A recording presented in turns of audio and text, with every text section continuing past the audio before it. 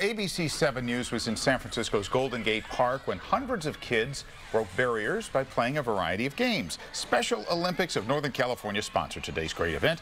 The activities pair Special Olympians with their schoolmates on the same teams.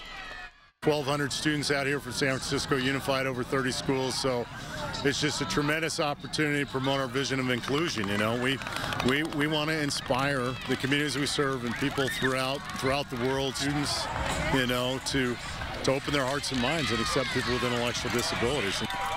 Just a great day. A group of deputy sheriffs, police, and highway patrol officers, look at those moves, not bad, with all that gear on too, also played soccer with the kids at the beach chalet fields. Now you're